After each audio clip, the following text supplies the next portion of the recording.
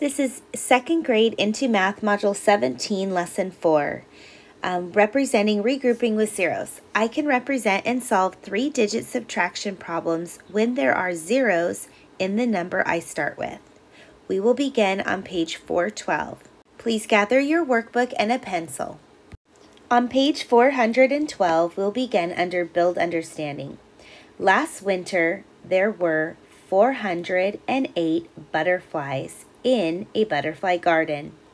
Then 126 butterflies were released into the wild, so they were let go. Now, how many butterflies are in the garden? Part A asks us to represent this problem with a concrete model, then draw a visual model to show your work. So you can use blocks to show a concrete model, and then you can follow along with me to draw the visual model.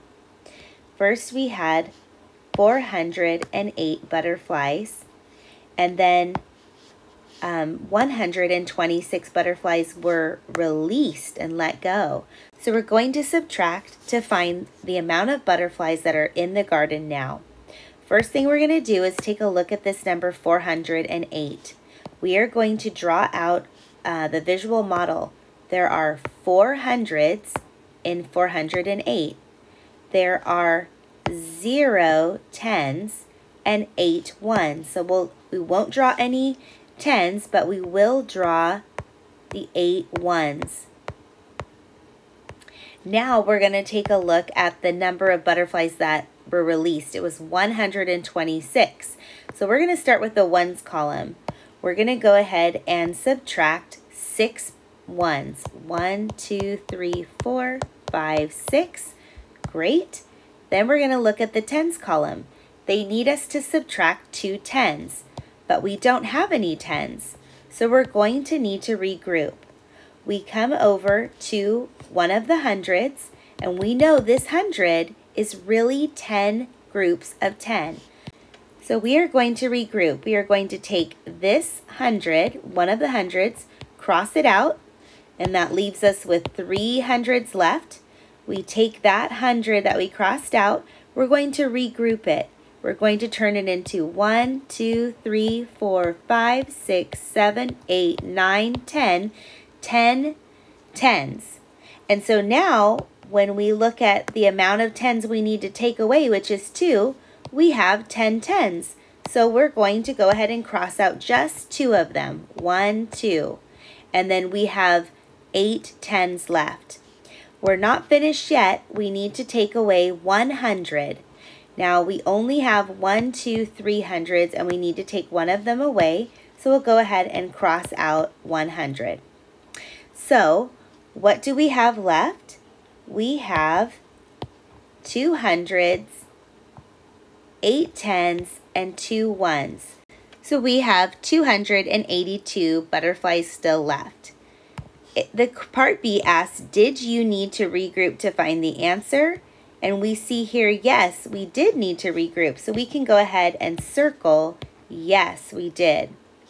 Part C asks us to show how you subtracted, record any regrouping. Okay, so again, first we start with the ones column. We had 8 ones in blue, and we subtracted 6 in red. That left us with 2, which we'll record here. Then we had no tens, we didn't have anything, and we needed to subtract 2. So we had to regroup. We went over to the hundreds, there were 4 of them, and we crossed out one of the hundreds. That left 3 hundreds left, and we took that 1 and we brought it over to the tens column. There weren't any tens, so we had 10 come over, and we didn't have to add it to anything. So now we don't have 0 or nothing, we have 10 tens. Then we took these 10 tens and we subtracted 2. And here's the 2 that we subtracted in red. When we did that, we found the answer was 8. 8 were left. Then we went to the hundreds column, and there were 3 hundreds. We had to take away 1, And when we crossed out 1, we were left with 2. So we solved this equation and found that there were 282 butterflies left in the garden. Let's take a look at the next page, page 413. Under Step It Out, we see the problem 500 take away 246 equals an unknown number. Our part A asks us to find the difference. So here we don't have the titles on top of the ones, tens, and hundreds, but they did draw the grid for us to help us solve this problem. So we will go ahead and start with the ones column. We have nothing, and we need to take away 6. We can't do that. So we're going to have to go next door to the tens column.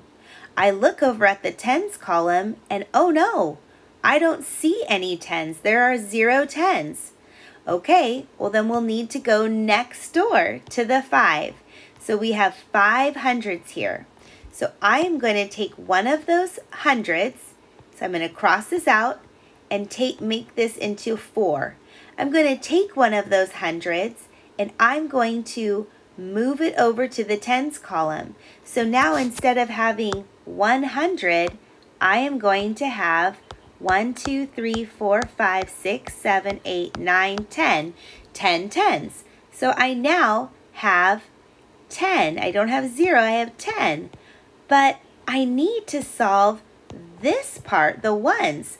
So I'm going to take one of those tens, one of these groups of tens, and I'm going to regroup that. So I'm going to take this, I'm going to cross it out, and I'm going to make it into 1, 2, 3, 4, 5, 6, 7, 8, 9, 10. Now I have 10 ones. So I'm going to not have 10 tens anymore. How many tens do you see here? You see that there are 9. So we're going to write 9 up here. Now we have 10 ones. So we don't have 0 anymore. We have 10. Okay, now we can take these 10 ones and we can subtract 6. So let's go ahead and cross off 6. 1, 2, 3, 4, 5, 6. And what do we have left? We have 4 left. Great, now we're ready to look at the tens column. We have 9 tens, which is right here. We need to subtract or take away 4. So let's go ahead and do that. We're going to, I'll cross them off. 1, 2, 3, 4. It's kind of small there. Okay, so how many do we have left? We have 1, 2, 3, 4, 5. So we can go ahead and record that here in the tens column. Our last part here, we have 4 hundreds. We're going to take away 2. 4 take away 2 is 2. So our answer is 254. Let's take a look at part B. Did you regroup 100 for 10 tens? Yes, we did take 100 and we did regroup it for 10 tens. So we can circle yes, we did that. The next question asks, did you regroup 110 for 10 ones? Remember when we took this 110 and we regrouped and made 10 ones here? So yes, we can answer yes for that as well. Part C asks, how many hundreds, tens, and ones are there after all regrouping? Well, when we look at the hundreds, we only regrouped 100, so there was 1, 2, 3, 4 hundreds. So we can say that there were 4 hundreds. And then when we look at the tens, we know that there were 9, 1, 2, 3, 4, 5, 6, 7, 8, 9, and we had to regroup this one. So we can say that there were 9 tens. And then we look at the ones column, and before we crossed anything out, after we regrouped, there were 10 tens, which we wrote up here. So we can answer that there were 10 ones. Nice work. Now let's check for understanding. You can read and solve this problem on your own and come back and check your answer, or you can follow along with me. Miss Chatsam has 700 rocks. She displays 255 rocks. The rest of the rocks are in boxes. How many rocks are in boxes? Use a visual model to solve. We have 700 rocks and 255 are on display, so we're going to take those away, and we're trying to figure out what is left, how many of the rest are in boxes. All right, we will start in the ones column. We have 0 ones and we need to take away 5. So since we don't have any, we'll go next door to the tens column. We don't have any tens, so we'll need to go next door to the hundreds. And we see that we have 7 hundreds. So we're going to take one of those hundreds and we're going to regroup it. So we'll cross this off, and 7 take away 1 would be 6. So now we still have 6 hundreds. We bring that 100 over and we make it into 10 tens. So we have 10 plus nothing, so we're going to change this into 10. But we still need to have a number here for the ones column. So we're going to take one of these tens, we're going to cross that out. We're going to make this into 9. Take one of those tens that we just crossed off, and we're going to bring it over to the ones. Now we have 10 ones, and we see that we have 0, so we cross that off, and now we have 10 ones. Now we can solve 10 minus 5, which is 5. Then we go to the tens column. 9 take away 5, and that would be 4. And then 6 take away 2, and that would be 4. So our answer is 445 rocks. As usual, you can always go back and rewatch this video and pause along the way anytime as needed.